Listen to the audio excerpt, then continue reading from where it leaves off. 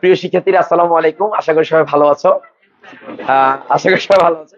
তো একটু হাসতেছো না? চিন্তা করছে কি রে স্যার আবার কেন বলতেছে রাই। মানে এখানে আসলে অনলাইনে যেহেতু চিন্তা করলাম যে না, অনলাইনে যেহেতু দিয়েছি তাহলে একটু জিনিসটা মানে এটাকে কি বলে, মানে ফর্মাল ওয়েতে বলা। কি ওয়েতে বলা বলো? এমনি তো তোমাদের সাথে অনেক হাসি ঠাট্টা বা বিভিন্ন ভাবে করি। হ্যাঁ, রেকর্ডেড থাকবে, সমস্যা নেই, কোনো সমস্যা নেই। তো যাই হোক, আজকে আমাদের একটা গুরুত্বপূর্ণ টপিক নিয়ে আলোচনা করছি, সেটা হচ্ছে বোর পরমাণু মডেলের প্রয়োগ। তো প্রয়োগ বলতে কি বোঝায়? তার মানে হচ্ছে বোঝায় যে বোর পরমাণু মডেল থেকে আমরা ওই হাইড্রোজেন পরমাণুর ব্যাসার্ধ নির্ণয়, কি বলো, হাইড্রোজেন পরমাণু কি নির্ণয় বলো, ব্যাসার্ধ নির্ণয় এবং ব্যাগ নির্ণয়, এই দুইটা টপিক আজকে আমরা পড়বো এবং ম্যাথ করবো। তাহলে আজকের টপিকটা আমরা বলতে পারি কি বলতে পারি বলো তো? গুণগত রসায়ন। আমাদের রেগুলার ক্লাস কিন্তু এটা, ঠিক আছে? রেগুলার ক্লাসের গত ক্লাসে আমরা বোর পরমাণু মডেলটা কি করেছিলাম, শেষ করেছিলাম, এবং ইয়া সহ উদ্দীপক সহ এমসিকিউ সহ শেষ করেছিলাম, মনে আছে? এবং আমরা অ্যাডমিশন টেস্টে কি কি বিষয় আছে সেগুলো শেষ করেছিলাম। আজকে তার পরের ভাষণ, এই টপিকটা এইচএসসি পরীক্ষায় সাধারণত 50% আসে। কত পার্সেন্ট আসে বলো তো? 50%। তার মানে এটা তেমন একটা গুরুত্বপূর্ণ নয় যারা একটু দুর্বল স্টুডেন্ট তাদের জন্য। আর যারা অ্যাডমিশন দিবা, বিশেষ করে ইঞ্জিনিয়ারিং অ্যাডমিশন দিবা যারা, মেডিকেলের জন্য একদমই গুরুত্বপূর্ণ না। তাহলে এটা মেডিকেল অ্যাডমিশন টেস্টের জন্য, মেডিকেল অ্যাডমিশন টেস্টের জন্য একদম 0%। কত পার্সেন্ট বলো? 0% গুরুত্বপূর্ণ। তার মানে এটা গুরুত্বপূর্ণ নয় টোটালি। মেডিকেলে ম্যাথ আসে, এই ম্যাথ আসতে শুনেছো? এই ম্যাথ আসতে শুনেছো? শোনো, তাহলে মেডিকেলের জন্য গুরুত্বপূর্ণ নয়। তাহলে কার জন্য গুরুত্বপূর্ণ? ইঞ্জিনিয়ারিং এর জন্য গুরুত্বপূর্ণ। এবার আসো, তুমি আমাকে বলতে স্যার ভার্সিটির জন্য গুরুত্বপূর্ণ কিনা। ভার্সিটির জন্য কম গুরুত্বপূর্ণ। কেন? কারণ আমরা জানি যে এই ম্যাথ গুলো করতে গেলে ক্যালকুলেটর লাগে, রাইট? তাহলে ক্যালকুলেটর ভার্সিটিতে কি করতে যায় না বলো, ব্যবহার করতে দেয় না। তাহলে সেক্ষেত্রে শুধু সূত্র আসতে পারে, কিন্তু এটা দিয়ে ক্যালকুলেশনটা তোমার আসার কোনো সম্ভাবনা নাই। কিন্তু একটা সূত্র যখন আমরা পড়বো, তখন সেক্ষেত্রে ওই সূত্রে কিভাবে আসছে, কেমনে আসছে জানাটা জরুরি। যদি বা সেটা পরীক্ষায় আসবে না, আসবে, পরীক্ষা আসবে না, তাহলে না আসলেও আমাকে কি করতে হবে বলো? পড়তে হবে। কি করতে হবে বলো? পড়তে হবে। কেন পড়তে হবে বলো? বেসিকটা জানার জন্য। কারণ আমি বারবারই বলি, কোনো কিছু প্রয়োজন না হলে অনেক সময় কিছু জিনিস কি করতে হবে, তোমাকে বেসিকের জন্য আগায় রাখতে হবে, যাতে করে পরবর্তী থিওরিটা বুঝতে বা কোনো ধরনের ম্যাথমেটিক্যাল কোনো টার্ম যদি প্রশ্ন ঘুরাই দেয়, তাহলে তুমি আর বেসিক জানলে ওই প্রশ্ন যেরকম ঘুরাবে তোমাকে কি করতে পারবে না বলো, আটকাতে পারবে না। এই কারণে তো যাই হোক, আমাদের পড়া হচ্ছে তাহলে অ্যাডমিশন টেস্টের জন্য যারা বুয়েট এবং সিকে রুয়েট দিবা, যারা বুয়েট এবং কি বলো সিকে রুয়েট, দেখো সিকে রুয়েট দিবা, তাদের জন্য এই টপিকটা কি বলো, খুবই কি বলো 100% গুরুত্বপূর্ণ। আর আমাদের একাডেমিকের জন্য, একাডেমিকের জন্য এটা কত পার্সেন্ট বলো? 50%। আর মেডিকেলের জন্য 0%। আর ভার্সিটির জন্য আমি 30% ধরবো। ওই সূত্র আসতে পারে, কি আসতে পারে বলো? সূত্র আসতে পারে। তাহলে কোনটা, এই টপিকের গুরুত্বটা বুঝছো তো? তো তাহলে এবার আসো, আমরা কিন্তু থিওরি পড়ে দেন সূত্র প্রয়োগ করব, মানে বেসিকটা পড়ে সূত্রটা প্রয়োগ করব। প্রথমে আমাদের টপিকের নাম হচ্ছে হাইড্রোজেনের কি বলতো, হাইড্রোজেনের কি নির্ণয় বলো? হাইড্রোজেন পরমাণুর ব্যাসার্ধ নির্ণয়, পরমাণুর ব্যাসার্ধ নির্ণয়, ব্যাসার্ধ নির্ণয়। টপিকের নাম হচ্ছে হাইড্রোজেন পরমাণুর ব্যাসার্ধ নির্ণয়। সবাই একটু খাতা কলম নাম লিখো, আমার সাথে সাথে লিখো। এই সবাই একটু লিখো, ঠিক আছে কিনা একটু দেখো। এই কি নির্ণয় হলো? হাইড্রোজেন পরমাণু কি নির্ণয় বলো? ব্যাসার্ধ নির্ণয়। আমি একটু চেক করি তার অনলাইনে কেউ আছে কিনা,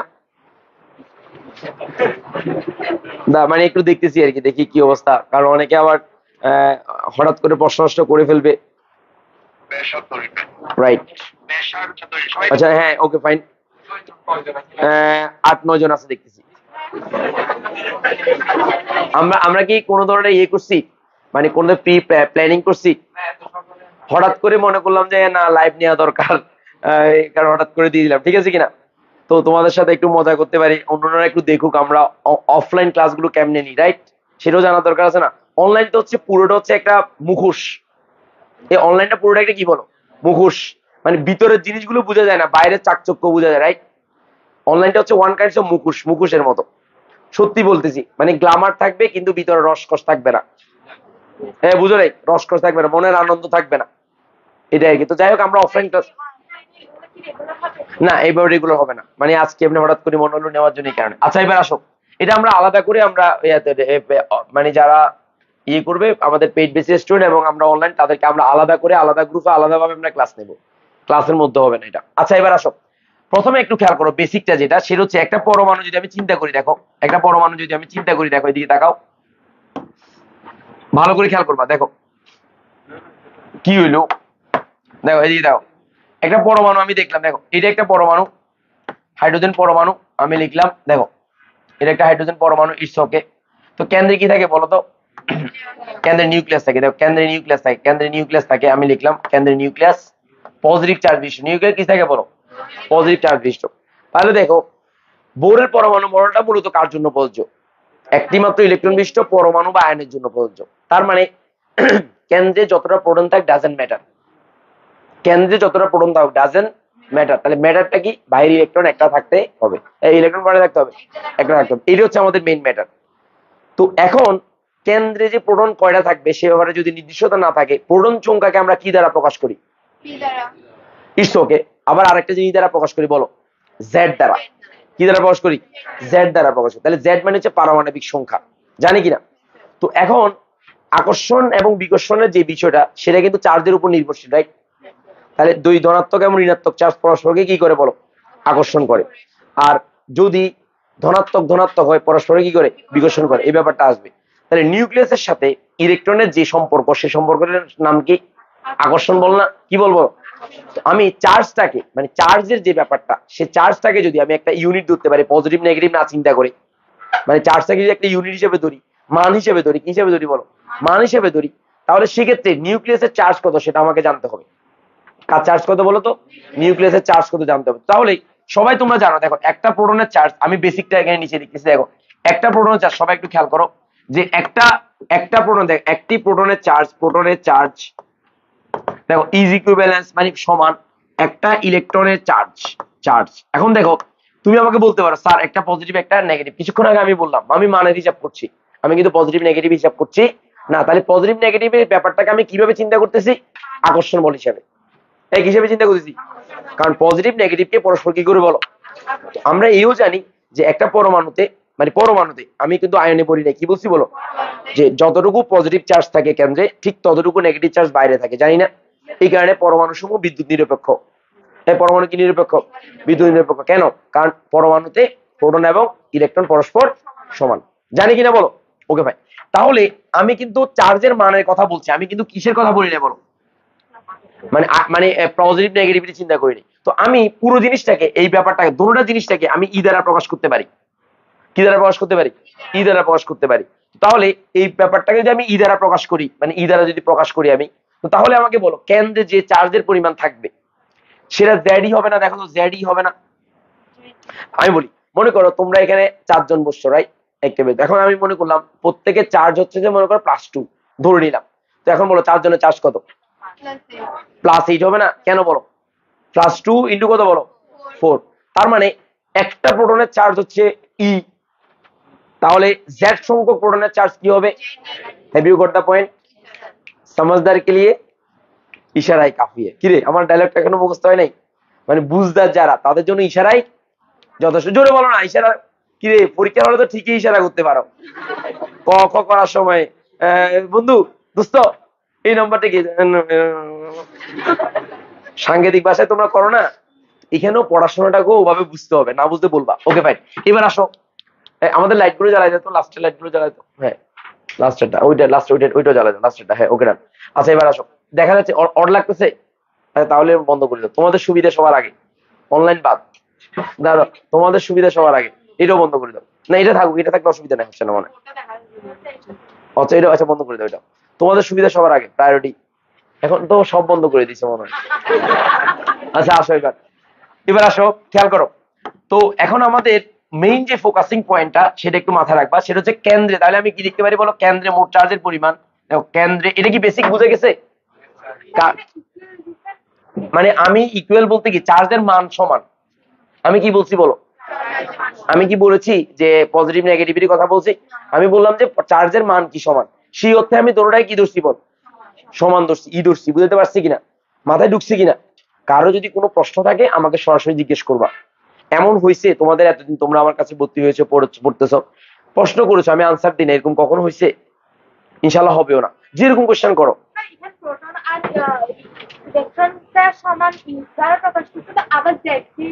তো আসো একটা প্রোটনের যদি ই হয় তাহলে কেন্দ্রে প্রোটন কয়টা আছে? 150 থাকতে পারে না? হাইড্রোজেনের জন্য জেড এর মান 1, ইটস ওকে। কিন্তু আমি কিছুক্ষণ আগে একটা কথা বলেছিলাম, কেন্দ্রে প্রোটন যতটাই থাকুক ডাজেন্ট ম্যাটার, বাইরে ইলেকট্রন কয়টা থাকতে হবে? কারণ বোরের পরমাণু মডেলের সত্য কি ছিল? একটি মাত্র ইলেকট্রন বিশিষ্ট পরমাণু বা আয়নের জন্য প্রযোজ্য। কথাটা এরকম ছিল না? আমি কি কথাটা বুঝাতে পারছি? একটি মাত্র ইলেকট্রন বিশিষ্ট পরমাণু বা, কিন্তু কেন্দ্রে প্রোটনের কথা বলছে, একবারও বলছে বলো? তাহলে এরকম করে দেখো, আমাদের এই বোরের মডেলটা হিলিয়াম 2+ সরি হিলিয়াম প্লাসের জন্য বোরের মডেলটা প্রযোজ্য, লিথিয়াম 2+ এর জন্য বোরের মডেলটা প্রযোজ্য। তো বলো এটা কেন্দ্রে কয়টা প্রোটন থাকবে বলো? লিথিয়ামের কয়টা থাকবে? 4টা হলো হয়ে দে, খুশি মাই নাক ফাড়ায় ফেলা মধ্যে। 4টা কেন বলছো? 3টা। লিথিয়ামের 3টা না? আচ্ছা বলো হিলিয়ামের কয়টা? বুঝেঙ্গা পারেঙ্গা? ওকে রাইট, বুঝবা। তো আবার এবার এই বিষয়গুলো না বুঝতে না তোমার কাছে খুদুর বুদুর করবে, মনটা আনছান করবে। জি স্যার বলো। আচ্ছা হিলিয়ামের কেন্দ্রে প্রোটন কয়টা থাকে? 2টা, তো ওইটার কথা বলছি আর কি। আর লিথিয়ামের কেন্দ্রে প্রোটন কয়টা থাকে? 3টা। তার মানে তার পারমাণবিক সংখ্যা কত বলো? 3। মাথায় ঢুকছে? ঢুকে নাই? Okay fine. ওকে, তাহলে কেন্দ্রে মোট চার্জের পরিমাণ দেখো, মোট চার্জের পরিমাণ কত হবে বলো তো? পরিমাণ কি বলো? ZE হবে। বুঝতে পারছি কিনা? ZE। তাহলে জেডটা হচ্ছে পারমাণবিক সংখ্যা। আর বাহিরে ইলেকট্রন কয়টা থাকবে? Always Y. মনে আছে তো? মনে আছে কিনা? আচ্ছা এবার আসো, আমাদের যে ব্যাপারটা সবচেয়ে গুরুত্বপূর্ণ সেটা হচ্ছে বাইরে ইলেকট্রন একটা থাকবে, তাহলে এই ঘূর্ণনত ইলেকট্রন কি? ইলেকট্রন কত বলো? ই। তাহলে ঘূর্ণনত দেখো, ঘূর্ণনত মানে কক্ষপথে ঘূর্ণনত ইলেকট্রন ইজ ইকুয়াল টু ই। ইলেকট্রনের চার্জ হচ্ছে ই। কক্ষপথে ঘূর্ণনত, আমি লিখবো কক্ষপথে ঘূর্ণনরত ইলেকট্রন এর চার্জ কে আমরা কি ইলেকট্রনের পরিমাণ লিখি। পরিমাণ মানে কি? চার্জের পরিমাণটাই বুঝাচ্ছি। পরিমাণ সমান হচ্ছে ই। আমি ই ধরলাম। ই কেন ধরছি বলো তো? হ্যাঁ বলো কেন? কারণ ইলেকট্রন কয়টা বলো? তো আমি জেড দ্বারা গুণ করি নাই কেন? কারণ ইলেকট্রন সত্য হচ্ছে বোরের পরমাণু মডেলে ইলেকট্রন কয়টা থাকতে হবে? একটা থাকতে হবে। একটা, বুঝো না কথা? বাইরে ইলেকট্রন একটা থাকবে, বাট কেন্দ্রে কয়টা প্রোটন থাকবে এই কথাটা বলা হয় না। এই হচ্ছে কথা, মানে টুইস্টটা বুঝছো? মানে বোরের পরমাণু মডেলের প্রয়োগ কিন্তু সত্যটা, আমরা কিন্তু টপিকের নাম, সত্যর কারণে আমাদের বিষয়টা আসছে, রাইট? ওখান থেকে আমি হাইড্রোজেনের পরিমাণটা নির্ণয় করবো। তাহলে এখন আমাকে বলো ইলেকট্রন প্রোটনকে কি করে বলো? কইলার ভিত্তিতে বাঁধে রেখে, রাইট? এই কইলার ভিত্তিতে কি রাখে বলো? এখন দেখো এই ইলেকট্রনে দেখো, এই কেন্দ্রে আমি যে দিলাম, এখানে দিলাম, দেখো এখান থেকে এখানে যে আমি এটা দিলাম, দেখো এখান থেকে এখানে আমি দিলাম, তাহলে এর মধ্যবর্তী দূরত্ব কি বলো? আর। এবং বাইরে ইলেকট্রনের ই লিখলাম, রাইট? এরকম লিখলাম, রাইট? আচ্ছা এটা তো 2 রকমের ঘূর্ণন, বলতে 2 রকম, মানে ঘূর্ণন যখন হয় তখন 2 রকমের কাজ করে। একটা হচ্ছে কেন্দ্রমুখী আর একটা কেন্দ্র বিমুখী। 2টা বল পরস্পর সমান, এই কারণে কিন্তু একটি স্থির কক্ষপথে আবর্তন করে। তো তাহলে এখন মনে করো এই কেন্দ্রমুখী বল, জি স্যার বলো, কেন্দ্র মানে অর্থাৎ ইলেকট্রন যখন ঘূর্ণনত থাকে তার মধ্যে 2টা বল কার্যকর থাকে। একটা হচ্ছে কেন্দ্রমুখী আর একটা কেন্দ্র বিমুখী। 2টা বল পরস্পর সমান হয়, এই কারণে সেটা স্থির কক্ষপথে আবর্তন করে, রাইট? গত ক্লাসে মনে একটা প্রশ্ন ছিল যে কেন ইলেকট্রনটা এক কক্ষপথ থেকে অন্য কক্ষপথে সহজে যায় না প্রাথমিকভাবে? কেন? কারণ ঘূর্ণনত ইলেকট্রনের কেন্দ্রমুখী বল এবং কেন্দ্র বহির্মুখী বল পরস্পর সমান। বুঝতে পারছি? বল কেন্দ্রমুখী বল এবং কেন্দ্র বহির্মুখী বল পরস্পর। তাহলে কেন্দ্রমুখী বল যদি হয়, আমি কেন্দ্রমুখী বলকে আমি F1 ধরতে পারি, আর এই কেন্দ্র বহির্মুখী বলের জন্য যে স্ট্রেট বরাবর এই যে F2, তার মানে কেন্দ্র বহির্মুখী বল যখন হবে তখন কি একটা একেবারে স্পর্শক বরাবর লম্বভাবে সে কি অন্যদিকে চলে যাবে না? জিনিসটা যদি আমি চিন্তা করি এইভাবে, যেমন আমার এটা দেখো, আমি নিলাম, কারো গায়েটায় পড়লে আমাকে কিছু বলিও না। দেখো আমি কারো গায়েটায় পড়লে কিছু বলিও না, বলবা? দেখো আমি এটা ঘুরাচ্ছি করে দেখো, এটা তার মানে আমার সেন্ট্রালে একটা কেন্দ্রমুখী বল, আর ঘূর্ণনের কারণে সে স্পর্শক বরাবর একটা কি বহির্মুখী বল উদ্ভব হচ্ছে, রাইট? তো এখন দেখো আমি যদি কোনো কারণে দেখো এই যে এটা ছেড়ে দিই, দেখো ছেড়ে দেওয়ার সাথে সাথে একটা নির্দিষ্ট সরলে মানে ওই স্পর্শক বরাবর দৌড় দিছি কিনা বলো? দিছি কিনা বলো না? আমি আমার চশমা দিয়ে দেখাই দাম, আগে এরকম কতগুলো চশমা ভাঙছি, এরকম করে করে করে করে করে হট করে দেখা যাবে যে একদিকে আবার চলে গেছে, ওইদিকে দেখছো কিনা? এই চলে গেছে। আচ্ছা ওইদিকে চলে গেছে। আচ্ছা দাঁড়া, তোর দিকে মারি, দাঁড়া ওইদিকে তোর দিকে মারি। দেখি এদিকে, রাইট? একদিকে মারলে হবে, রাইট? এদিকে দাও, যা মারো না, সমস্যা নাই, এটা ব্যাপার না। বিগুল চশমা ভাঙলে অসুবিধা নাই, টাকা যাক, খেলা সুন্দর হোক, সমস্যা নেই, বাংলা অসুবিধা নেই। শিখতে পারলে বাংলা তো সমস্যা নেই, নাকি? শিখেতে পারতে হবে।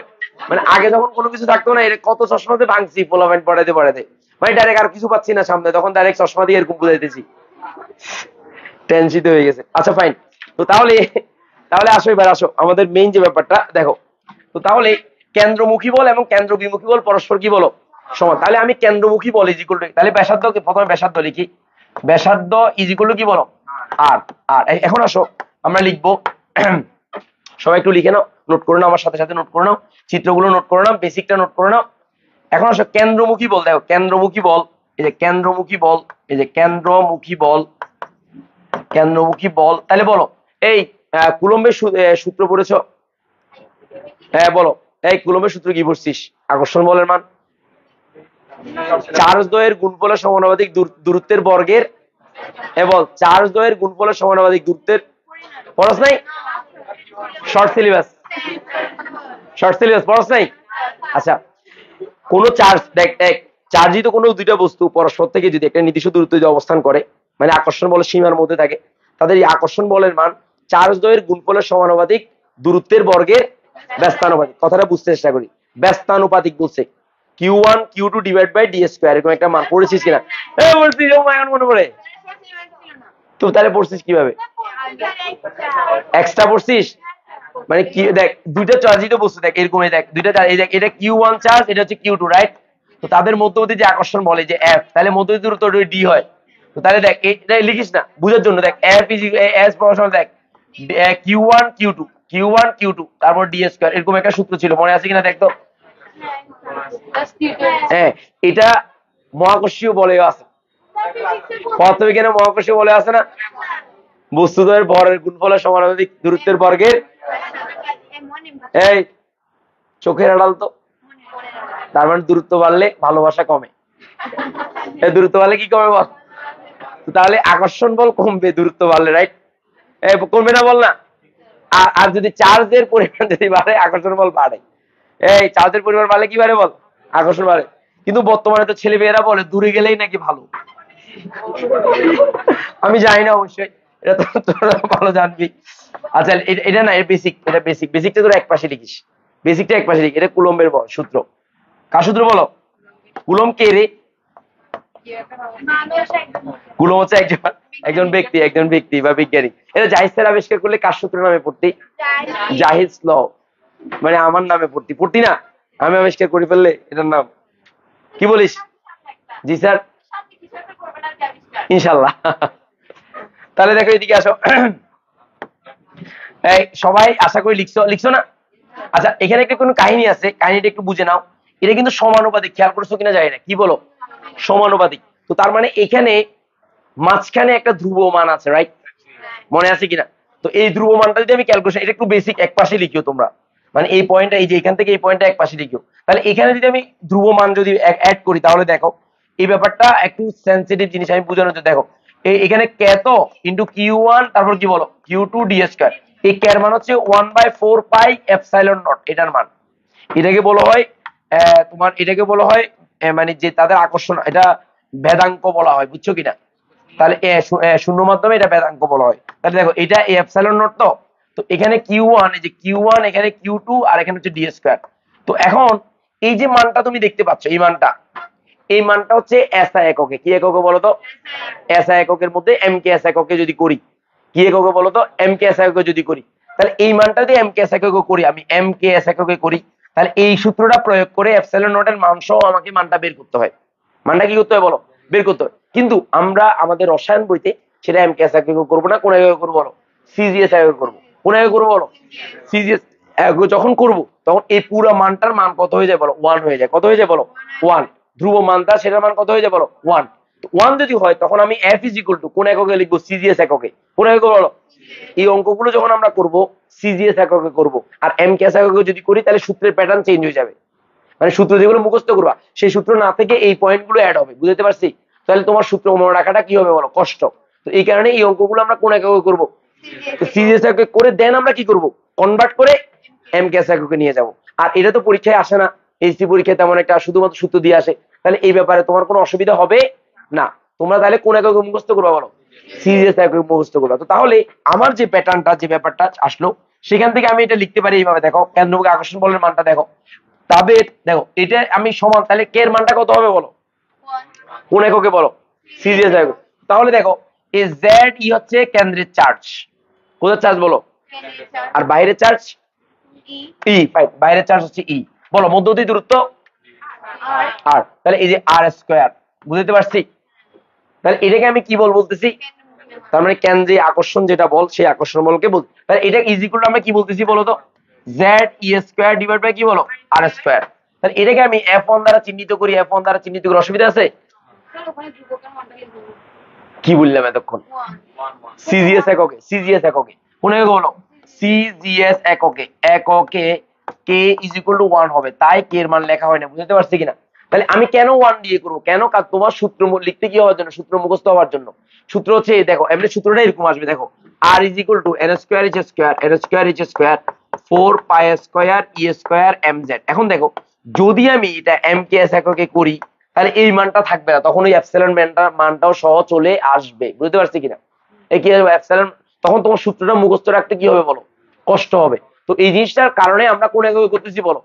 এবং বইগুলো তো সিরিয়াস এককে ফোকাস করা, পরে অবশ্যই আলাদা করে দিছে যে এমকে চাইলে এমকে এককে মুখস্থ রাখতে পারবা। তো তাহলে এই মানটা যদি সিরিয়াস একক হয়, তাহলে ই এর মানটা সিরিয়াস এককে বসাইতে হবে, এক হিসেবে বসাইতে হবে।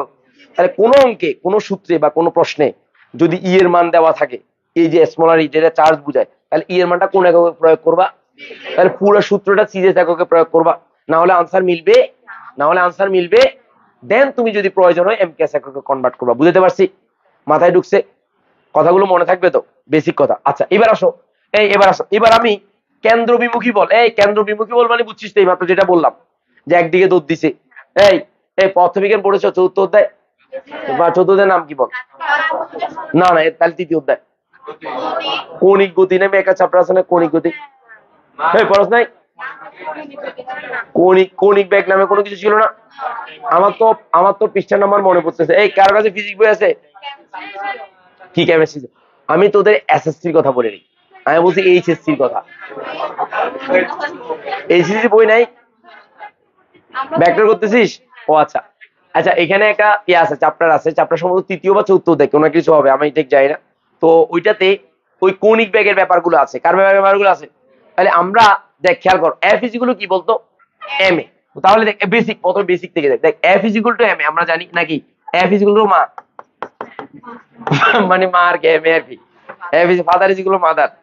তাহলে দেখ এদিকে দেখা, তো এম মানে হচ্ছে, আমরা জানি যে এম মানে হচ্ছে কি ভর।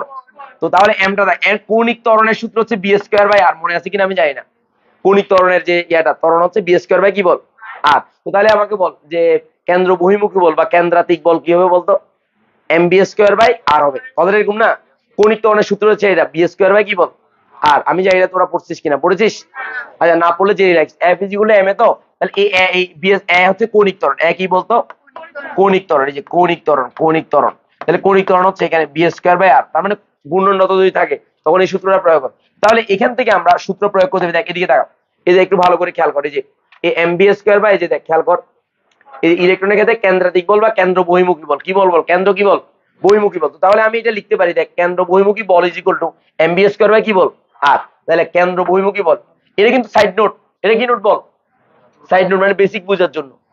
আর ওইটা হচ্ছে মেইন পয়েন্ট, যেটা আমি লিখতেছি আলাদা করে। দেখ আমি অন্য কালার দিয়ে লিখি।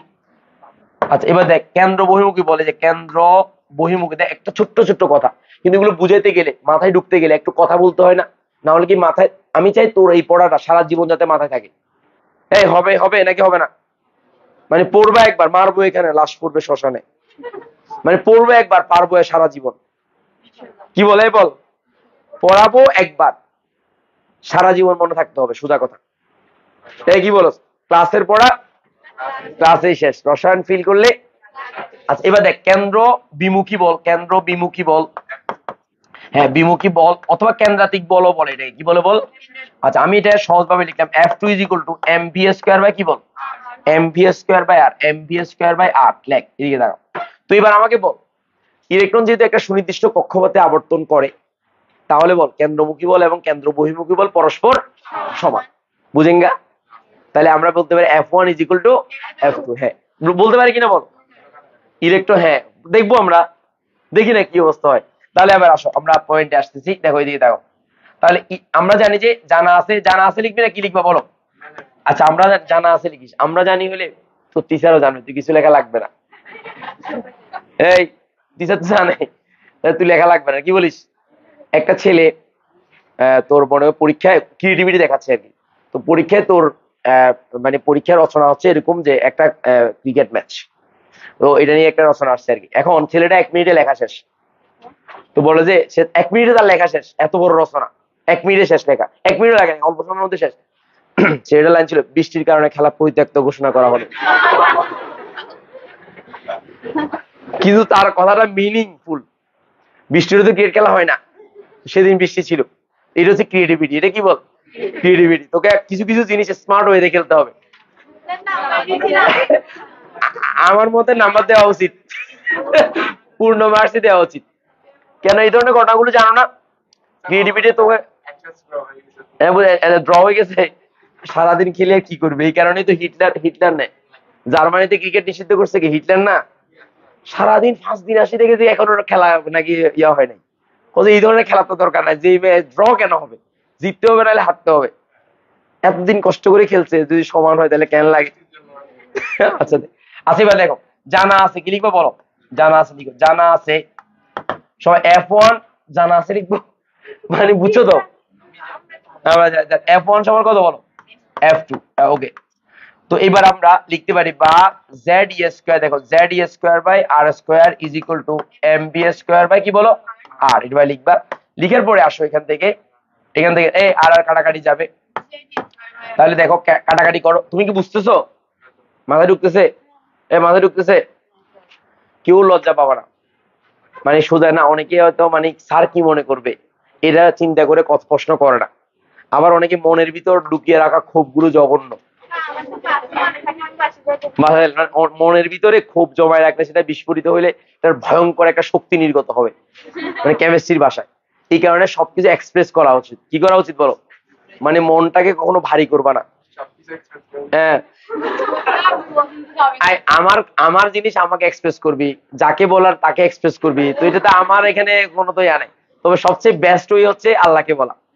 মানে যে কোনো মনের ক্ষোভ বা মনের আকাঙ্ক্ষা, এগুলা সবচেয়ে বেস্ট হয়েছে কাকে? আল্লাহ সব শুনতে পারবে। তোর মানে ভালো কথা শুনতে পারবে, তোর ক্ষোভ থাকলে সেটাও আল্লাহকে বলতে পারবা। আল্লাহ কেন এমন হলো, শুধু আমি, এইভাবে বলতে পারবা, অসুবিধা নেই, হয় না? আচ্ছা এবার দেখো, এদিকে দেখো। এবার দেখো আল্লাহকে বলা যাবে সবকিছু। এখন দেখো আর, এটা এন মনে করি, এটা আর।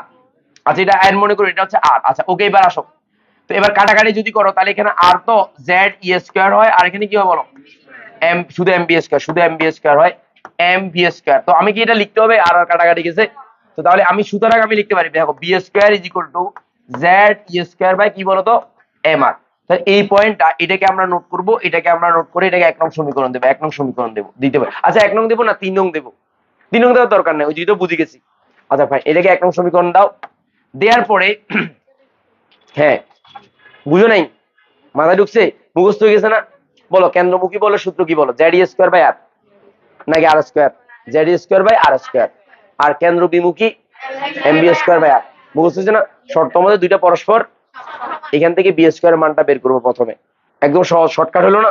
যদিও বা এটার প্রয়োগ বা এটার প্রমাণটা পরীক্ষায় আসবে, একদমই আসবে না, সোজা কথা, আসবে না মানে আসবে না। কিন্তু শিখতেছি কিসের জন্য বলো?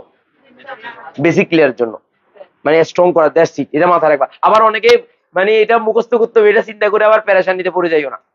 অনেক আছে এটা মুখস্থ করতে হবে কিনা এটা চিন্তা করতেছো না, দরকার নাই মুখস্থ করার। এবার আসো আমরা পরের পয়েন্টে যাব। এবার আমরা জানি, দেখো এদিকে দেখো। এবার দেখো বোরের পরমাণু মডেলের দ্বিতীয় সূত্র থেকে জানি বলো বোরের পরমাণু মডেলে। দেখো বোর পরমাণু মডেলের দ্বিতীয় স্বীকার্য থেকে আমরা জানি কি জানো বলো তো? কি জানো বলো? এমবি এর সমান কি বলো? NH by 2 pi. MV R is equal, G sir কিছু বলবা? জানা, আচ্ছা আমরা জানি লিখছি। আচ্ছা ঠিক আছে, জানা আছে, জানা আছে। তুমি যা বলো তাই, শিক্ষার্থী থেকে জানা আছে। ওকে ফাইন, জানা আছে। এবার বলো এমবি এর সমান কি বলো? এনএইচ বাই কি বলো? 2 পাই। জাস্ট এখান থেকে যেহেতু বি স্কয়ার লিখছো, তাহলে বি এর মানটা বের করো। বি এর মানটা বের করলে এনএইচ আর এখানে 2 পাই এম আর। দেখো তো ঠিক আছে কিনা? বা এবারে স্কয়ার করো। বি স্কয়ার কেন করতেছি বলো তো? ওর সাথে মিলানোর জন্য। তাহলে এটা ইজ ইকুয়াল টু দেখো এই n square h square 4 pi square m square r m square r square m square কি বলো r স্কয়ার। এটাকে 2 নং সমীকরণ দেখো, 2 নং সমীকরণ দাও, 2 নং সমীকরণ দাও, 2 নং সমীকরণ দাও, ভালোভাবে দাও, 2 নং সমীকরণ দাও, 2 নং সমীকরণ দাও। এই 27 জন দেখতেছে এখন, দেখছিস? এখন ঘুম থেকে উঠছে হঠাৎ করে। ওকে ফাইন, দেখো এই দেখো। ওকে হ্যাঁ, এবার আসো, এবার আসো, খেয়াল করো, মাথায় ঢুকছে কিনা বলো। আচ্ছা এবার আমরা কি করব বলো তো, তোমরা বলো। এক সমীকরণ 1 ও 2 হতে পাই, তো আবার আমরা লিখবো সমীকরণ 1 ও 2 হতে পাই। ওকে সমীকরণ লেখো, সমীকরণ 1 ও 2 হতে পাই, লিখো সমীকরণ 1 ও 2 হতে পাই। সমীকরণ দেখো, সমীকরণ 1 ও 2 হতে পাই, ও 2 হতে পাই, 2 হতে পাই। কি পাও? মানটা বসাই দিবা, কি পাও বলো, বলো কি পাও? হ্যাঁ এমআর বাই, বুঝছো তো নাকি বুঝো নাই? এই নাকি শর্ট টাইম মেমোরি লস? আগে কি পড়ছস ভুলে গেছিস? আমাদের কিন্তু সাইকোলজি কিন্তু এরকমই, অনেক স্টুডেন্ট বুঝে না কি জন্য, আগে কি পড়ছে ভুলে যায়, সেই কারণে বুঝে না, মানে অ্যাডজাস্ট করতে পারে না, মিলাতে পারে না। তখন দেখা যায় কেমনে আসলো, প্রশ্ন কি আসে বলো, কেমনে আসলো, এই কথাটা আসে। তো এই কারণে সবার ব্রেন যেহেতু সমান না, এই কারণে আমি স্মরণ করে দিতে চাই। 1 নম্বর সমীকরণটা একটু দেখে নিবা, 2 নম্বর সমীকরণটা দেখবা, দেখে তারপর দুইটা সমীকরণ পরস্পর কি বলো, সমান। তাহলে আমরা লিখবো, দেখো বলো বলো বলো বলো কি হবে, z e square by mr is equal to কি হবে বলো তো, n স্কয়ার h স্কয়ার বলো divide by 4 pi square e square, sorry m square কি বলো r স্কয়ার। এবার খাটাখাটি ছাটাছাটি করে r এর মান এটা আসে কিনা দেখো, n স্কয়ার আমি করবো না, তোরা বল, আমাকে বল আর মানটা বের কর, আর মানটা বের কর, না পারলে ফিটটুম যে ধরি, সবারই ফিটটুম, একটা ব্যাট দাও, ফিরতে হবে। অনলাইনে ফিরে দিতে আমার পারবো না, অনলাইনে ভার্চুয়াল মাইট দেবো। আমার ছোট ছেলেকে যদি বলে বাবা ওকে বকা দাও, বকা, বকা মানে কাউকে বকা দিলে সে বলে বকা, মানে ওইটাই হচ্ছে তার জন্য বকা। তো বলো তাড়াতাড়ি তাড়াতাড়ি, ই স্কয়ার এমজেড লেখস নাই, মাইট দিমু ধরে, ই স্কয়ার এমজেড আছে, দেখ ভালো করে দেখ। আল্লাহ তুই ডাইরেক্ট মারতেছিস, এই ই কর, ক্যালকুলেশন কর, সুন্দর করে করে তারপরে কর, আমার মতো ডাইরেক্ট করিস না, দেখ কর, এই কর, ভাঙে ভেঙে ভেঙে কর। আচ্ছা কয়েকটা তোরা ডাইরেক্ট করে ফেলছিস, সেই কারণে চিন্তা করতেছি। আসছে? আচ্ছা এই দেখো আর আর কাটাকাটি যায় না, তো তাই এই আরটাকে এই পাশে নিয়ে এসে এগুলোকে পক্ষান্তর করে দিলে তো হয়ে যাচ্ছে, পক্ষান্তর মানে বজ্রগুণ করে দিলে হয়ে যাচ্ছে তো ওই পাশে। আচ্ছা এবার আসো, এই আর এর মানটা এরকম আসে কিনা চেক করো তো সবাই, বলো বলো n square h square 4 pi square e square mz এভাবে আসছে কিনা দেখো তো সবার। এটাই হচ্ছে হাইড্রোজেন পরমাণুর ব্যাসার্ধের শত্রু, শত্রু তোদের জন্য, সূত্র মানে তো শত্রু, রাইট? কারণ মনে রাখতে কষ্ট, বুঝছ নাই? আচ্ছা এবার মুখস্থ করো, আমরা একটু মুখস্থ করি, কারণ সূত্রটাই লাগবে। বল আর ইজ ইকুয়াল টু কি, বল মুখস্থ কয়েকবার বল, n square h square 4 pi square e square কি বল, সব মিলে রাশি কয়টা আছে, মানে কয়টা আছে বল, সব মিলে কয়টা আছে, কয়টা ভালো করে দেখ, 1 2 3 4 5 6, কয়টা বল, 7 না, এটা দরকার না, কত সংখ্যা। আচ্ছা এই যে 1 2 3, আচ্ছা পাইটাকে যদি না ধরি তাহলে 5টা, পাইটাও ধরতে হবে কারণ ওইটা একটা অংশ, এটা সংখ্যাধিক মান মনে রাখতে হবে না স্যার, ওটা পরীক্ষা আসবে না স্যার, স্যার এটাই পরীক্ষা আসবে, ওইটা ওইটা এটার জন্য ওকে মনে রাখতে হবে, কিন্তু ওইটা তো প্রমাণ করা তোমার লাগবে না, লাগবে? ওইটা প্রমাণ করা লাগবে, সো দেয়ারফর তোমাকে ওইটা কষ্ট করে কি করতে হবে না বলো, মুখস্থ করতে হবে না, বুঝে না স্যার? আমরা টু দি পয়েন্ট পড়বো বলছি না, যে কোনটা কোনটা পরীক্ষা আসবে, এটাই পরীক্ষা আসবে, সরাসরি সূত্র পরীক্ষা আসবে, বোর্ড অলরেডি আসছে যে অমুক স্তরের ব্যাসার্ধ কত বের করো, রাইট? আচ্ছা এবার আসো, এবার আসো, এই কথা নাই, এবার আমরা এই কথা নাই, এবার দেখ আমি এখন তোমাদেরকে যদি বলি এটা মানটা গেল, তাহলে ই এর মানটা কত, ইলেকট্রনের চার্জ, তাহলে দেখো এখানে এখানে ই এর মানটা দেখো, আমি যদি তোমাকে এখন সরাসরি প্রশ্ন দিয়ে দিই, বলো হাইড্রোজেনের প্রথম কক্ষপথের ব্যাসার্ধ নির্ণয় করো, সবাই লিখো হাইড্রোজেন এর প্রথম কক্ষপথের ব্যাসার্ধ নির্ণয়, প্রথম কক্ষপথের ব্যাসার্ধ নির্ণয় করো, দেখো ব্যাসার্ধ নির্ণয় করো, নির্ণয় করো, ধর তোমার সূত্র হচ্ছে এটা, হাইড্রোজেনের প্রথম কক্ষপথের ব্যাসার্ধ নির্ণয় করো, সবাই লিখো হাইড্রোজেন এর প্রথম কক্ষপথের ব্যাসার্ধ নির্ণয় করো, তাড়াতাড়ি লিখো। জি স্যার, ওইটাতে ইয়া লাগবে না তোমার। এই দেখো কি কি নেই তোমাকে আমি দেখাচ্ছি, দেখো ওই সূত্র দিয়ে করতে পারবা, তবে মান দেওয়া নাই। দেখে দেখো ampere is equal to NH by কি বলো 2 পাই। তো এখানে আমাকে বলো যদি তুমি কার মান আর মান বের করতে, ব্যাগ লাগতেছে না, তো ব্যাগ কি দেওয়া আছে, তো ভর ব্যাগ বা ভর তো মুখস্থ, ইলেকট্রনের ভর মুখস্থ না, ইলেকট্রনের ভর নিয়ে আমার টেনশন নাই, কিন্তু ব্যাগ কি সব জায়গায় সমান? তো তাহলে এখন এই সূত্র দিয়ে তুমি দেখো কোনো কিছু আছে ডাইরেক্ট মান জানলে, দেখো এটাও কনস্ট্যান্ট মান, মানে একটা স্তরে থাকবে, এটা বলা দেওয়া থাকবে, এটা কনস্ট্যান্ট মান, এটাও কনস্ট্যান্ট মান, এটাও কনস্ট্যান্ট মান, এটাও কনস্ট্যান্ট মান, তাহলে সহজে নির্ণয় করা, স্তর জানলে নির্ণয় করা যাচ্ছে না। তো তাহলে এই সূত্রটা প্রয়োগ না করে এটা কেন কখন করব, যদি স্পেসিফিক ব্যাগ ট্যাগ এগুলো দেওয়া না থাকে। বুঝেঙ্গা পারেঙ্গা? Okay fine. এবার এই সূত্রটা বা এই ইয়াটা কোন এককে বসাবা বলো, তাড়াতাড়ি বলো কোন এককে বসাবা? সিজিয়া। ওয়াও জোস, জানা আছে লিখবা, জানা আছে, জানা আছে নাই আমি জানি। আচ্ছা জানা আছে, একটু স্টাইল করে সেটাই করে লিখতেছি। দেখো জানা আছে, জানা আছে, কি জানা আছে বলো? আর ইজ ইকুয়াল টু বলো না n square h square 4 pi square e square mz। তো এবার বলো n ইজ ইকুয়াল টু 1 কেন? বলো কত? ওয়াও জোস। e এর মান -4.8 into 10 inverse 10 e s u electrostatic unit, এটা মুখস্থ রাখবা। 4.8 ইনটু 10 ইনভার্স 10 ESU, এটা আমার বইতে আছে না? কত নাম্বার পেজে? 4 নাম্বার পেজে। কয় নাম্বার পেজে? ক্যালকুলেটরে কি সেভ থাকে? রাখা যাবে, তুমি রাখতে পারবো, সমস্যা নেই।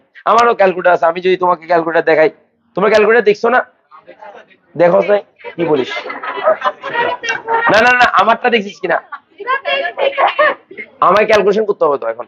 এই ক্যালকুলেশন করতে হবে না, ক্যালকুলেশন করতে হবে না, ক্যালকুলেশনটা আমাকে বের করতেই হচ্ছে নাকি? এই ক্যালকুলেটর যদি আমি বের না করি তাহলে তোমরা কেমনে পাবা বলো? এই দেখো আমি ক্যালকুলেটর বের করতে, দেখো এই এই তোমার এই দাঁড়া, অনেক ওইটা গ্রাফের দরকার নেই। এই দাঁড়া, এই ক্যালকুলেটরটা আমার লাগবে এখন, সেই কারণে আমি রাখলাম। দেখো এইটা ক্যালকুলেশন করে এখন তোমাকে দেখাবো। এখন আমি ক্যালকুলেশন করে দেখলে তুমি অনেকে ক্যালকুলেশন করতে জানো না, তার জন্য আমাকে দেখাইতে হবে না? এই তো সব আছে, কি লাগবে খালি বলবা। জি স্যার বলো। হ্যাঁ তার এম এর মান কত বলো, এম এর মান কত বলো, তাড়াতাড়ি বলো। বলো 9 পয়েন্ট কত, সমস্যা নাই, 9.11 বা 1 ইনটু 10 ইনভার্স কত বলো? 28 গ্রাম। কেন কেন কেন? সিজিএস এককে। আচ্ছা এরপর আসো, জেড এর মান কত হবে? 1 কেন? মানে হাইড্রোজেনের পারমাণবিক সংখ্যা 1, যদি অন্য কোনো পরমাণু বলে পারমাণবিক সংখ্যা ভেরিয়েবল। আচ্ছা এবার আসো, এইচ এর মানটা প্লাঙ্কের ধ্রুবক, এইচ এর মান কত বলো? 6.626 ইনটু 10 ইনভার্স কত? 27 আর্ক সেকেন্ড। কি সেকেন্ড বলো? Arc second. আর কিছু আছে নাকি পায়ের মানও বসাবা? পায়ের মান বসানো লাগবে? লাগবে না। তাহলে এবার খাটাখাটি করে কি হয় দেখো, তাড়াতাড়ি তাড়াতাড়ি পায়ের মানটা বসাও, এ বসো তাড়াতাড়ি বসাও, বসো এবার বসো, আমি দেখাচ্ছি। দেখো এবার সবাই একটু কষ্ট করে দেখো, দেখো বা দিয়ে আর ইজ ইকুয়াল টু মানটা বসাও 1 স্কয়ার ইনটু 6.626 ইনটু 10 ইনভার্স কত বলো? তাই ইনভার্স কত? 27 মাইদিমু তো 34 কোন হইয়ে দে। 34 কি বলছে যে? 34 কেন বলছো? মানে তুমি যে ভুল বলছো সেটা বুঝছো কিনা? না অনেক সময় দেখা যায় ভুল করলেও সেটা বুঝে না অনেকে। আমাদের মানুষ, মানে কারণ হচ্ছে সিজিএস এককে করতেছি। কোন এককে বলো? কোন এককে বলো? সিজিএস এককে করতেছি। বলো কোন এককে? Okay fine. এবার দেখো সিজিএস এককে করতেছি আমরা, তো তাহলে মানটা এইভাবে বসাইতে হবে। সবগুলো মান কোন এককে বসাইছি বলো? নাকি আধা সিজিএস আধা এমকেএস একক বসাবা? আধা সিজিএস আধা এমকেএস একক বসানো যাবে না। Okay fine. এবার আসো 4 ইনটু বলো 3.1416 স্কয়ার ইনটু -4.8 ইনটু 10 ইনভার্স 10, এটার উপর হোল স্কয়ার যখন হবে মাইনাসে মাইনাসে কি হবে বলো? প্লাস ইনটু এম এর মানটা কত বলো? 9.1 ইনটু 10 ইনভার্স কত বলো? 28, এটার উপর কিছু নাই। জেড এর মান কত বলো? 1। এবার কাটাকাটি করে কত এর মান কত আসে একটু চেক করো। তোমাদের অনেকে ক্যালকুলেশনে ঝামেলা আছে, তোমাদের অনেকের। এই মানে চার্জ, ইলেকট্রনের চার্জ, ই মানে হচ্ছে কাজ চার্জ বলো, ইলেকট্রনের চার্জ। আচ্ছা এবার আমরা একটু ক্যালকুলেশন করি। দেখো এই যারা ক্যালকুলেশন করতে জানো না তারা একটু দেখো আমার সাথে সাথে দেখো। প্রথমে দেখো তুমি ব্র্যাকেট দিবা, ব্র্যাকেট কেন দিবা বলো? আচ্ছা না, ক্যালকুলেটরে ওই ফার্স্ট ব্র্যাকেট দিয়ে সেকেন্ড ব্র্যাকেট হয়ে যায়। ক্যালকুলেটরে যারা এগুলো করছে তাদের মস্তিষ্ক এত আমাদের মতো না। তাদের মস্তিষ্ক হচ্ছে কত শর্টকাটে কত সহজে করা যায়, বুঝছিস কিনা? তাহলে এবার দেখ, তাহলে এখানে 6.626, হ্যাঁ এই যে এক্সপোনেনশিয়াল দিলে ইনভার্স কত বল, ইনভার্স কত বল 27, আমি ব্র্যাকেট দিছি না 27, এবার টু দি পাওয়ার কত বল, এই হোল স্কয়ার দিলাম, এই যে হোল স্কয়ার দিলাম, স্কয়ার দিলাম, হয়েছে কিনা? আচ্ছা এবার ভাগ, জি স্যার বল, কেন কেন আগে ব্র্যাকেট দেব? তুমি দেখো, তুমি দেখো, দেখো আমি দেখাচ্ছি, দাঁড়া ওয়েট, তুমি দেখো পুরো ব্যাপারটা দেখো, তাহলে তোমার জন্য ক্লিয়ার হয়ে যাবে। দেখো আমি এখানে কয়টা ব্র্যাকেট দিয়ে শুরু করব, দুইটা ব্র্যাকেট দিয়ে শুরু করব, বুঝো নাই? কয়টা ব্র্যাকেট দিয়ে শুরু করব, দুইটা ব্র্যাকেট দিয়ে শুরু করব, বুঝতে পারি নাই? বল তাহলে এই জায়গাতে আমি এইরকম করে দুইটা দেবো, রাইট? তাহলে দেখ এবার এই দুইটা দিয়ে এখানে 4 স্কয়ার, এটা দিয়ে স্কয়ার দিব, 4 স্কয়ার দিয়ে কি দিলাম বল, 4 সরি আচ্ছা না 4 দিতে হবে না, হ্যাঁ 4 দিলাম, তারপর দেখ ইনটু বল, ইনটু বল কত বল, হ্যাঁ আবার দেখ ইনটু কি বল, আচ্ছা ব্র্যাকেট একটা কমা দিতে হবে আমাকে, দাঁড়া ওয়েট ওয়েট, এখানে 4 ব্র্যাকেট দিলাম, এখানে 4 দিলাম, রাইট?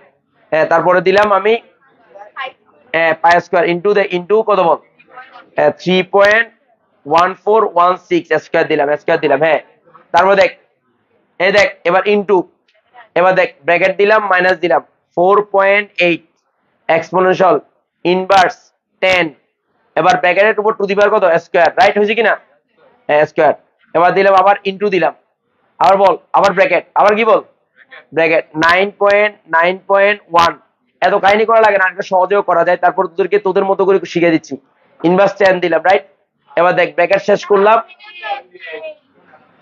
28, সরি 28, আচ্ছা এখন আর আসবে না, দেখ দেখ এবার এটা দিয়ে স্কয়ার স্কয়ার আছে নাই, তো এবার ব্র্যাকেট আমাকে আরেকটা দিতে হবে, কেন বলতো? ওই যে একটা ব্র্যাকেট আগে দিছিলাম, এটা শেষ করতে হবে, শেষ করতে হবে কিনা বল?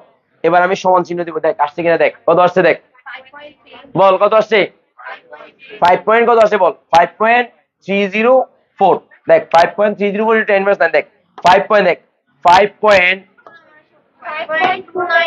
হ্যাঁ আচ্ছা যাই আসে তোদের, আমার তো আমি তো ডাইরেক্ট মানবো, কত আসছে তোমাদের বলো তো?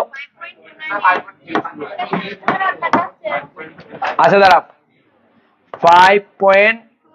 আচ্ছা 298 ইনটু কত বল, 10 × 9 মিটার না সেন্টিমিটার, সেন্টিমিটার, কেন কেন কেন সিজিএস একক। আচ্ছা স্যার এই মানটা মুখস্থ রাখার চেয়েও আরেকটা মান মুখস্থ রাখা অনেক সহজ, সেটা আমি জানবো, বল অ্যাংস্ট্রম সমান কত, 1 অ্যাংস্ট্রম ইজ ইকুয়াল কত, 25, বল 1 angstrom is equal to 10 inverse 8 centimetre, right?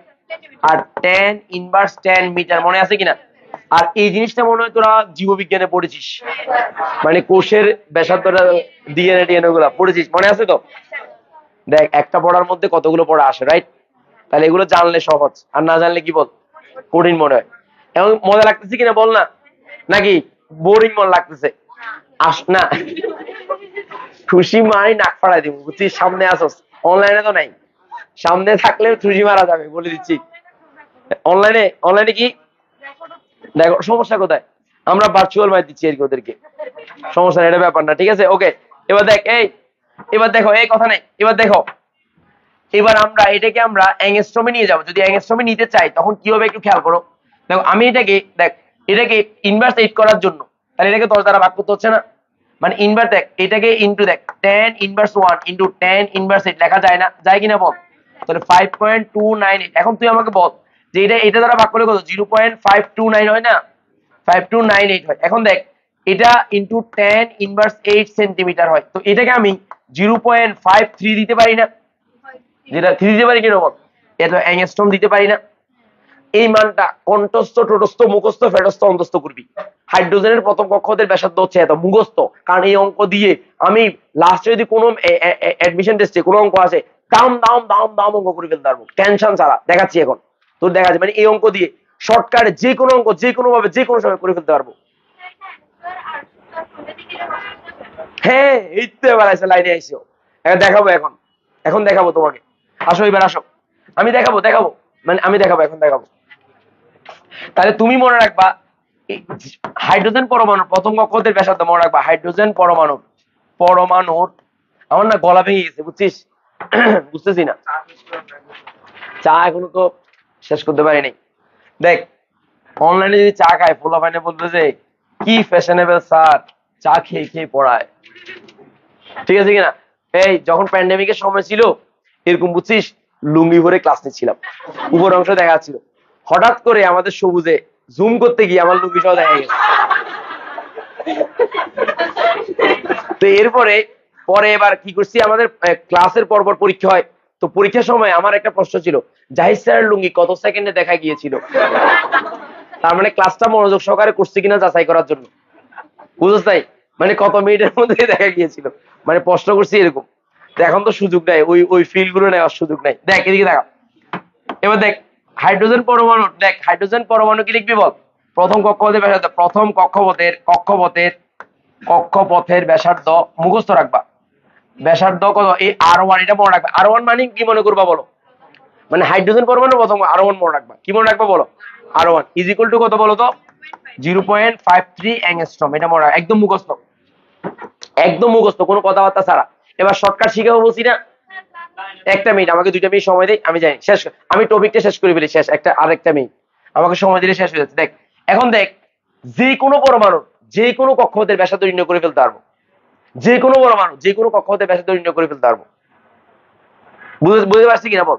যে কোনো পরমাণু যে কোনো সময় যে কোনো কক্ষপথের ব্যাসার্ধ নির্ণয় করে দেবে, এই সূত্রটা জানা থাকলে, কি জানা থাকলে বল? আচ্ছা সূত্রটার দিকে তাকা, একটু সূত্রের দিকে তাকা। এখন মনে করো আমি সূত্রটা কিভাবে আসছে, দেখ এই সূত্রটা তোকে একটু দেখায় তাহলে সহজ হবে। দেখ এই R1 মানে হচ্ছে হাইড্রোজেনের প্রথম কক্ষপথের ব্যাসার্ধ, আর Rn মানে হচ্ছে কি বল, যে কোনো কক্ষপথের ব্যাসার্ধ। তো আমি এটাকে উল্টাই দিই, দাঁড়া এটা উল্টায় লিখি তাহলে সুবিধা হবে, দাঁড়া উল্টায় লিখে Rn বাই এই যে Rn লিখবো, এখানে কি বল R1। এখন আমাকে বল এই সূত্রটা কোথা থেকে আসছে সেটা দেখাই দিই, তাহলে তোমাদের জন্য সুবিধা হবে। তাহলে Rn এর সূত্রটা আমরা কি বলো, n square h square 4 pi square e square mz, পুরোটা লিখবো না? আবার এখানে যখন আমি R1 লিখবো তাহলে কত লিখবো বলো? 0. কত বলো 53, এইমাত্র পাইছি যেটা অ্যাংস্ট্রম। আচ্ছা এবার আমাকে বলো তো, বা এই Rn ইজ ইকুয়াল টু, বলতো আমাকে বলতো, বলো এই Rn ইজ ইকুয়াল টু, তাহলে আমি বুঝি নাই, এই দেখ এদিকে দেখ, এখানে R1 এর মানটা আমি জানলাম, তো জানার পর আমি কাটাকাটি করবো, দাঁড়া ওয়েট একটা মিনিট, এই পুরো মানটা একটু খেয়াল কর, দাঁড়া এই পুরো মানটা এখানে দেখ, এই পুরো মানটা, এই যে পুরো মানটা, এই পুরো মানটা দেখ, এই পুরো মানটা মানে কি R1 না? R1 কিনা বলো, n এর মান 1 2 ধরি, R1 কিনা বল না? আচ্ছা আমি বলি, দাঁড়া ওয়েট, মানে z এর মান তো 1 হাইড্রোজেনের জন্য, বাট অন্যান্য পরমাণুর জন্য যদি হিসাব করি z এর একটা মান থাকবে না? মান থাকবে কিনা বল না? আচ্ছা এবার বল আমি n এর মানটা, এই যে n এর মানটাও তো থাকবে, n এর মানটা হাইড্রোজেনের জন্য 1 ছিল, হাইড্রোজেনের জন্য কি ছিল? আচ্ছা আমি এত কথা না লিখে তোদেরকে বুঝাই দিই তাহলে সুবিধা হবে। দেখ এত কথা লিখবো না আমি, এখানে দেখ, এখানে দেখ আমি এখানে লিখবো, দেখ n স্কয়ার h স্কয়ার, তারপর দেখ এটার মানটাই লিখে দিচ্ছি, দাঁড়া ওয়েট, তাহলে তোদের বুঝতে সুবিধা হবে। দেখ এটা পুরো মানটা, তার 4 pi square e square m, z এর মান 1, হাইড্রোজেনের জন্য z এর মান 1 না? আবার বল n এর মান কত বল 1 না? তাহলে n এর মান যদি 1 হয় তাহলে n টা না লিখলেও তো চলে, 1 লেখা যায় কিনা বল, 1 স্কয়ার লেখা যায় কিনা? তো এবার এই যে তোমরা সাথে কাটাকাটি কর, কাটাকাটি করলে কি কি বাদ যায়, দেখ কাটাকাটি করলে দেখ শুধুমাত্র h স্কয়ার থাকে, সরি n স্কয়ার থাকে, দেখ n স্কয়ার থাকে আর নিচে z থাকে, দেখ তো আছে কিনা, আর নিচে 1 থাকবে, দেখ তো, দেখ কাটাকাটি চলে, দেখ এটা পুরো মানটা কাট, h স্কয়ারের সাথে h স্কয়ারে কাটবে, দেখ আমি কেটে দিচ্ছি, দাঁড়া h স্কয়ার, তারপর দেখ 4 পাই স্কয়ার m, এই যে 4 পাই স্কয়ার m কাটাকাটি যায় না? তাহলে পার্থক্য কোন জায়গাতে বল, 1 তো, আর এই জায়গাতে z থেকে যাবে, কি থেকে যাবে বল, তো এভাবে লেখা যায় কিনা বল, যায় কিনা বল না? তো তাহলে এবার এইটাকে যদি আমি সমতুল চিন্তা করি, দেখ সমতুল চিন্তা করি, দেখ এদিকে দেখো, সমতুল চিন্তা করি তাহলে এখানে দেখ, বা এই Rn ইজ ইকুয়াল টু, দেখ এই n স্কয়ার, এই n square into R1 divide by z, তো এই সূত্র দিয়ে যে কোনো অঙ্ক করা যায় না? যায় কিনা বল? তাহলে এখন তোকে যদি আমি বলি লিথিয়ামের তৃতীয় কক্ষপথের ব্যাসার্ধ নির্ণয় করো, তুই 1 সেকেন্ডে করে ফেলতে পারবি, তোকে আর অঙ্ক করতে হবে না। তাহলে এই শর্টকাট সূত্র, এটা কি কাট, এস কাট, কি কাট বল, এস কাট মানে শর্টকাট সূত্র। এখন দেখ অ্যাডমিশন টেস্টের অঙ্ক যখন করবা তখন এই সূত্র দিয়ে সহজে করে ফেলতে পারবে। দেখো এইটা সরাসরি এটা করা যাবে, তুলবা, আছে তুলো। তো এবার আমি প্রশ্ন কি বলো, প্রশ্ন কি ছিল বলো, লিথিয়ামে কি বলো, সবাই লিখো, লিথিয়ামে তৃতীয় কক্ষপথের ব্যাসার্ধ। জি স্যার, তো এখন দেবো, এই যে এখন দেবো R1 এর মানটা, হ্যাঁ মানে কাটাকাটি করছি আর কি, পুরো R1 এর মান এখন দেবো। এখন R1 এর মান কত বলো, 0.53, জানা মুখস্থ না R1 এর মানটা, সূত্রে প্রয়োগ করবে এখন, তো প্রয়োগ করি আমরা, আসো তাহলে এটা shortcut, Rn = n² R1 divide by z। এখন আসো আমরা শর্টকাটে করি, লিথিয়ামের কি বলো দেখো প্রশ্ন হচ্ছে লিথিয়ামের, এখানে আসলে লিথিয়াম বলা উচিত না লিথিয়াম 2+ বলা উচিত? লিথিয়াম কি বলা উচিত বল, কেন বল? বোর পরমাণু মডেল, এটা মাথায় রাখতে, ওয়াও এটা মাথায় রাখতে হবে। দেখ লিথিয়ামের তৃতীয় দেখ ক্যালকুলেটর ছাড়া অঙ্ক করবে, ক্যালকুলেটর ছাড়া অঙ্ক করবো। দেখ তৃতীয় কক্ষপথের ব্যাসার্ধ, কক্ষপথের ব্যাসার্ধ, এই ক্যালকুলেটর ছাড়া করবো। দেখ এই দেখ এই ভালো করে দেখ, ক্যালকুলেটর ছাড়া করবো। দেখ এই আর এন ইজ ইকুয়াল টু কি বল, N square into r1 divide by কি বল জেড। তো এবার আমাকে বল এন এর মান কত, 3 স্কয়ার ইন্টু আর মান কত বল 0. কি বল 53 অ্যাংস্ট্রম, আর জেড এর মান কত বল 3, এই 3 কিনা বল। তো হাঁটাহাঁটি করলে কত হয় বল, 3 ইন্টু 0.53 অ্যাংস্ট্রম, 3 পাঁচা 15 আর 3 3 9, তাহলে 1.59 অ্যাংস্ট্রম আনসার। দেখছিস কত সহজে করে ফেলছি, দেখছিস? আর তাহলে ক্যালকুলেটর ছাড়াও অঙ্ক করা যায়, যেভাবে বলবে বলুক না কেন তুমি সহজে অঙ্ক করে ফেলতে পারবা। পারছি নে, খুশি মাই নাক পাড়া দেবো। বলছি না হাইড্রোজেনের যে কোনো কক্ষপথে ইলেকট্রন যেতে পারে। ফ্রি ক্লাস করিস নি, হাইড্রোজেন প্রণালী পড়াই নাই তো, ওখানে কি বলছি বল, হাইড্রোজেন ইলেকট্রন যে কোনো জায়গায় যেতে পারে বলছি কিনা? তোকে একটু বকা বেশি দিচ্ছি, রাগ করতেছিস না? জিজ্ঞেস করবা আমাকে, না জিজ্ঞেস করলে কনফার্ম হবা কিভাবে? না জিজ্ঞেস করলে তুমি কনফার্ম হবা কিভাবে? তাহলে বলো ইলেকট্রন যে কোনো স্তরে যেতে পারে, কি দিতে হবে, শক্তি দিতে হবে। বুঝতে পারছি কিনা? উপরে তুলবো নাকি? ওকে ধন্যবাদ। এই টপিক শেষ হয়েছে, ওকে ধন্যবাদ।